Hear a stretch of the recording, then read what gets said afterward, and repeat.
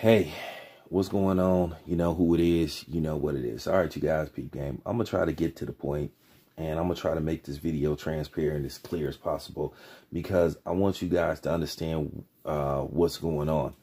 All right, so in case you guys don't know, there's been an interview, and a full-fledged interview will be released sometime this week. I guess it was recorded. And in case you guys don't know, former NBA multi-all-time all-star, first ballot Hall of Famer. Some people consider him one of the greatest point guards that ever played the game. NBA's top 50 to top 75 greatest players. John Stockton has came out and defended Kyrie Irving. And he is, you know, basically saying he understands. He told Kyrie Irving to keep his head up. And he's saying he's in full support of Kyrie Irving. Now, if you look up John Stockton stands on the potion versus Kyrie Irving, John Stockton has been very vocal about about taking the potion, to say the least.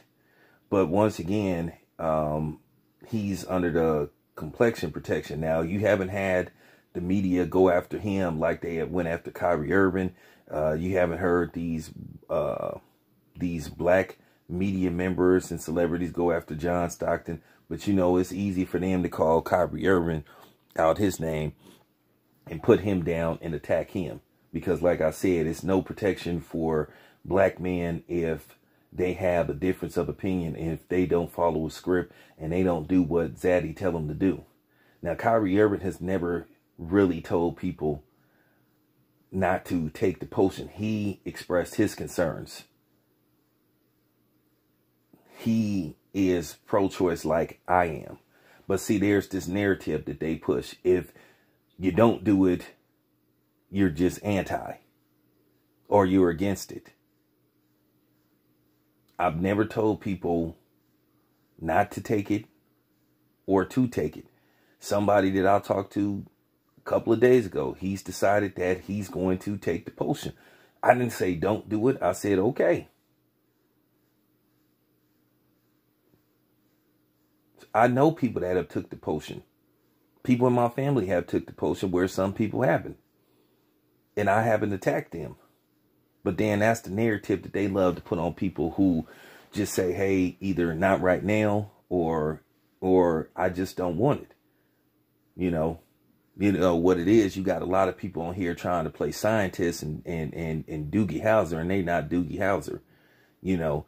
So that's the problem. Like I said, I had people come at me about that. I had, I had some bitch ass nigga try to come at me about that. But, you know, the dude is a sucker anyway. I already knew he was a sucker from the gate, you know. But, you know, getting rid of him and blocking him was the best thing I could do. Now I don't have to hear his annoying, goofy voice. You know what I'm saying? Fucking bald-headed Louis Gossett Jr. reject-looking bitch. But, you know, nevertheless, that's how people did me. And they, you know, instead of respecting my stance, you know, but that's how they do. But that's black people for you. It's amazing how people talk all that pro-black shit, but then they let some white man with a history of racism who became the president encourage them to basically go against their own people. But then they had the audacity to say that they're B1, more like bitch one. And it's a lot of people like that. But you see this narrative. If you look at John Stockton's stance, you would consider him more anti-potion than Kyrie Irving. But at the end of the day, I respect John Stockton's stance. But you notice the media hasn't came after him. Barely have talked about this. But like I said, everybody got something to say about Kyrie Irving. You know, because here's the thing. People know it's easy to attack a black person. And for the most part, depending on how extreme it is, you can get away with it. And that's pretty much what they've done to Kyrie Irving. Now, there is a report going around that there is a, potion coming out that's plant-based. Kyrie Irving is a vegetarian. And Kyrie Irving has said that he would consider, taking that form of potion. Now, I'm going to say this once again. If Kyrie Irving does decide to go that route, I'm not going to bash him for it. I think people need to get a better understanding of people's stance on something, because that's what the media has did.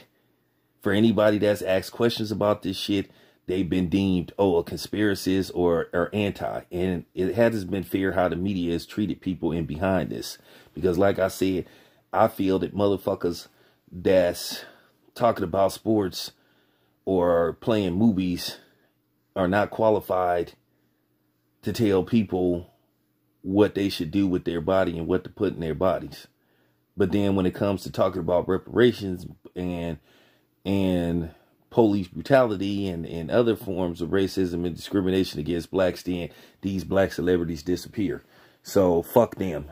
Now, but nevertheless, I just wanted to put that out there. Just wanted to say, to John Stockton, I respect John Stockton. I respect what he has to say. I respect his opinion. It's his opinion. And he has a right to express his opinion. But as you can see, they're suppressing him because, like I said, the powers that be, they're pushing one agenda, and particularly the CNNs and all those people, because they're being backed by these medical industries. They're giving them some, donations and giving them some access to, jump the line, if you catch my drift. But nevertheless, this your boy Town Biz. I'm out. Oh, once again, I want to say this because, like I said, I have to protect my brand. I always say this, you're a content creator. Town Business, Sports, and ENT is not anti-potion or pro-potion. Town Business, Sports, and Entertainment is pro-choice. Whatever you feel is best for you, that's what you should do. I'm out.